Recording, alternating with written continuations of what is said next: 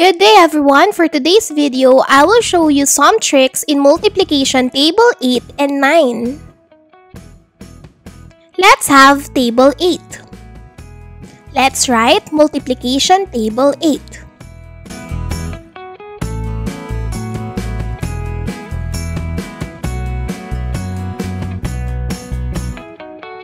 And then from the top, we're going to write 0 to 4. 0, 1, 2, 3, 4. Then, let's write 4 to 8. 4, 5, 6, 7, 8. As you can see, at the middle, we have 2 4s. Then, from the bottom, we're going to write 0, 2, 4, 6, 8. As you can see, we roots keep counting by 2s, started by 0 up to 8.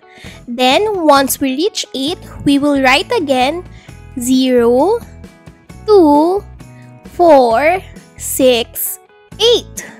That's it. This is multiplication table 8. 8 times 1 equals 8. 8 times 2 equals 16. 8 times 3 equals 24. 8 times 4 equals 32.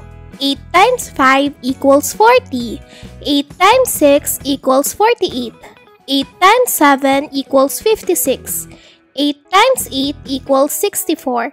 8 times 9 equals 72. 8 times 10 equals 80.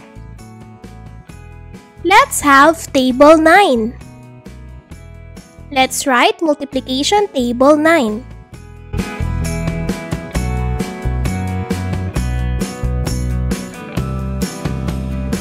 Then, from the top, we're going to write 0 up to 9. 0, 1, 2, 3, 4, 5, 6, 7, 8, 9. Then, from the bottom, we're going to write 0 up to 9. 0, 1, 2, 3, 4, 5, 6, 7, 8, 9. This is multiplication table 9. 9 times 1 equals 9. 9 times 2 equals 18. 9 times 3 equals 27. 9 times 4 equals 36. 9 times 5 equals 45. 9 times 6 equals 54. 9 times 7 equals 63. 9 times 8 equals 72. 9 times 9 equals 81. 9 times 10 equals 90.